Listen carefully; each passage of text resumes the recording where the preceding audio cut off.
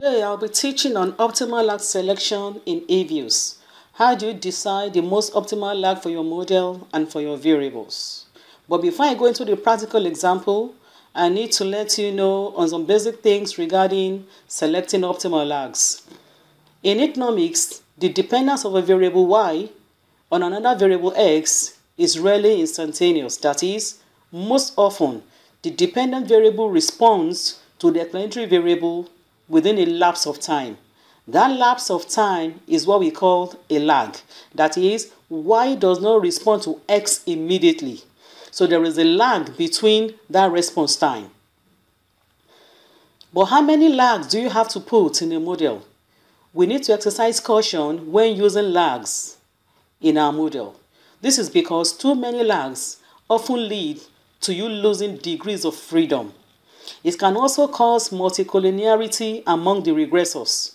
It can also lead to serial correlation in your error terms and also misspecification errors.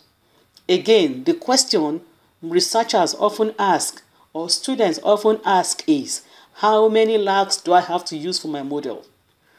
The truth is that there is no hard and fast rule on your choice of lag. It's basically an empirical issue. If you have an annual data, the number of lags is typically small, 1 or 2 lags. If you are using a quarterly data, between 1 to 8 lags is appropriate. And if you have monthly data, you can use 6, 12, or 24 lags if you have sufficient data points.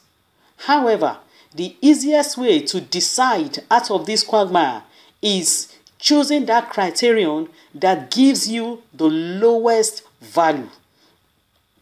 Most econometric packages can easily compute this optimal lag length. So the rule of the thumb is that you use that model that gives you the lowest value among these criteria. I will run through a practical example with you, then you will understand better. But also know that some trial and error is inevitable.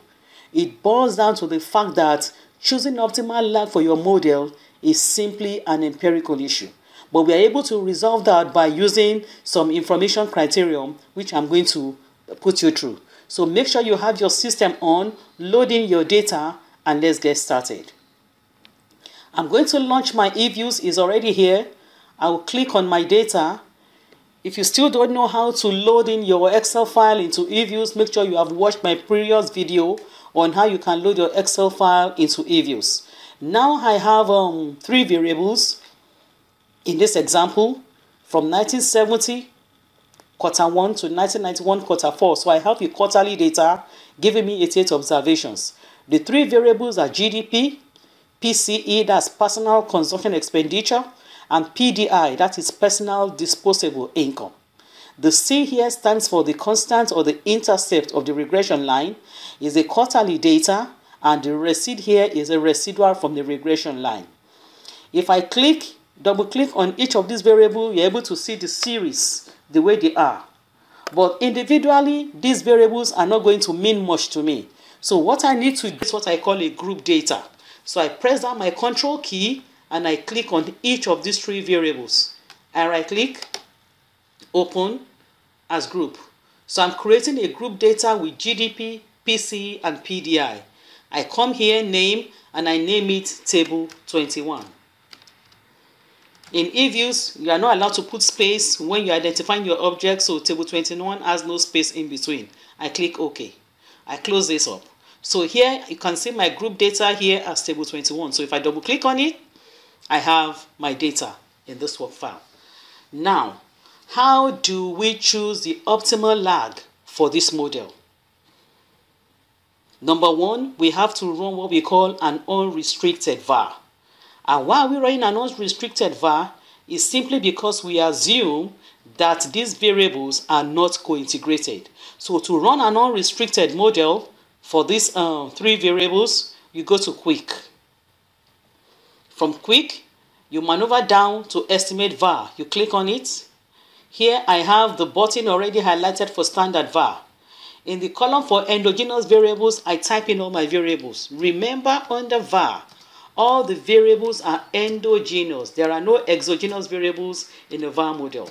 So I'm typing in all the variables into the endogenous variables box. Under the lag intervals for endogenous, I have 1, 2. So the maximum lag here, I have 2. But because I have a quarterly data, I may decide to put in 4 lags first. Remember, I can use up to between 1 to 8 lags. Again, you can say my estimation sample is showing me that I have a quarterly data from 1970 first quarter to 1991. The only exogenous variable indicator here is by default is a constant. So I'm not changing anything anymore. I click OK. Now I have the regression output for this unrestricted var. If you look up here, you can see it's a var vector autoregression estimate. And the sample adjusted is from 1971 to 1991. Included observations, you have 84 after adjustments. Remember, I made room for 4 lags. So 88 minus 4, I'm left with 84. I'm not bothered or concerned about this upper part of the regression output. I'm concerned about these ones. In the second regression output here, where you have these 3 columns, each of these outputs relates to each of the endogenous variable. So here, my main concern is the Akaike and the Schwartz criterion. But I'm still not concerned about this. I'm most particularly concerned about the bottom part of the regression table. The regression results here relates to the estimates of the var system itself. These estimates are relating to the var system. The upper part of these estimates, this one that has the 3 columns, relates to the estimates of the endogenous variable. So please don't confuse these tables. So here, I can see that my Akaike information criterion is 26.851 and the Schwartz is 27.98.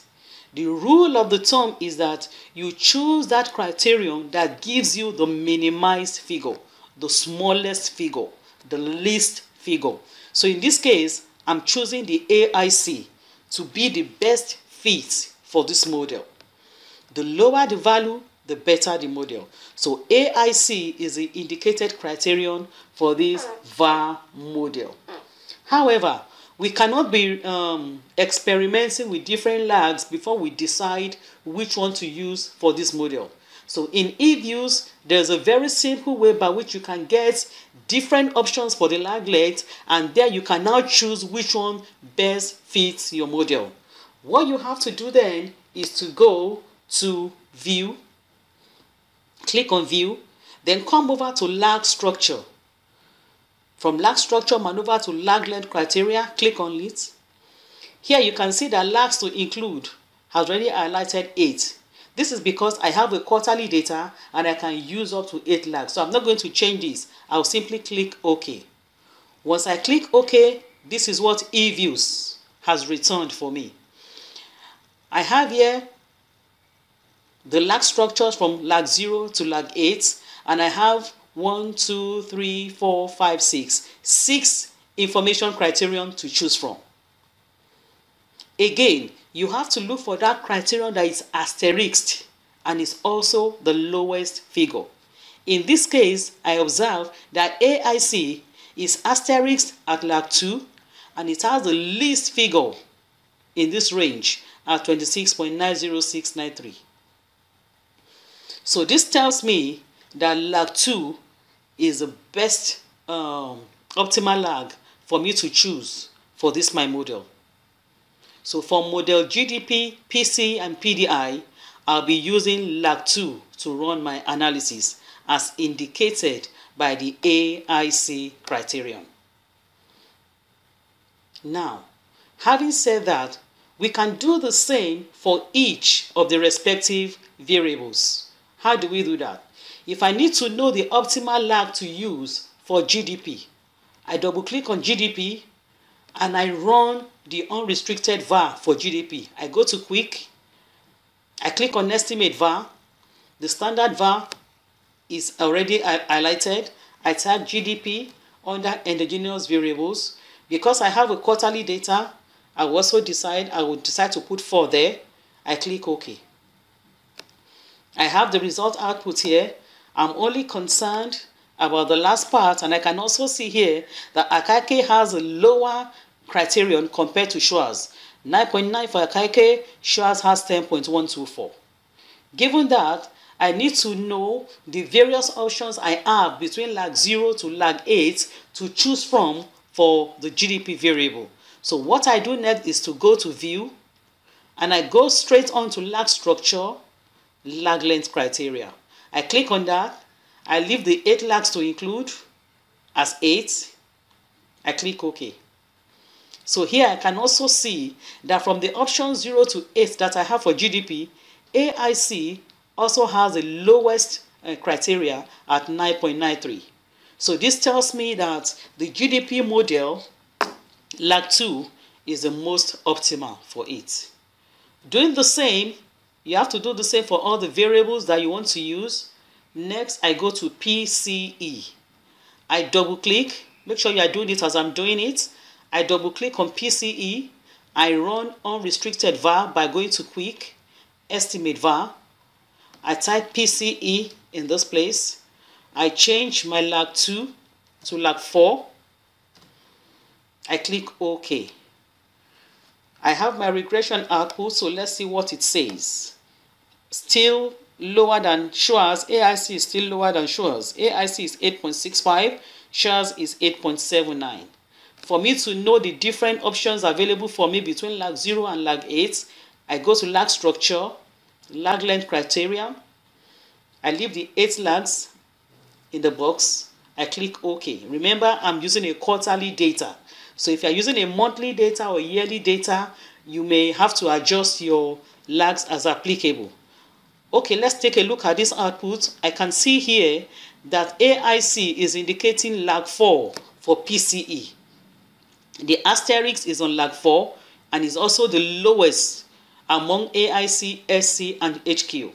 So I have 8.698. So for model P, for variable PCE, I'll be using lag 4 to run the analysis. Lastly, let me take PDI and decide on the optimal lag to use for the model. It's going to be the same procedure. I have to run your unrestricted var first. I go to quick. I go to estimate var. The standard var is indicated. I type PDI. PDI is there. I change 2 to 4 just to maintain the same procedure. I click OK.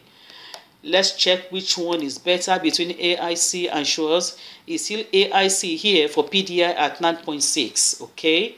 I go to View, lag structure, lag length criteria to know the options available for me between lag 0 to 8 choose from. Now looking at the result for PDI, lag 1 is most suitable to run the PDI analysis. At lag 1, the AIC is 9.60, and which is lower than the every other criteria listed. So this is how you can choose optimal lag either for your model and also for your variables. But before I close this tutorial, let me just do a recap again of what you need to know when choosing optimal lag. Remember, there is no hard and fast rule on your choice of lag length, but care must be taken when using lags. If you use too many lags in your model, you are going to lose degrees of freedom. It may lead to multicollinearity among your regressors. It may lead to serial correlation and also misspecification errors. If you have an annual data, you may likely use maximum of 2 lags. If you are using a quarterly data like I am using, maximum you may use up to 8 lags. And if you have a monthly data with sufficient data points, you can even go as much as 24 lags. The easiest way for you to know which lag length to use is to look for that criteria that gives you the lowest value. It's a rule of thumb in choosing.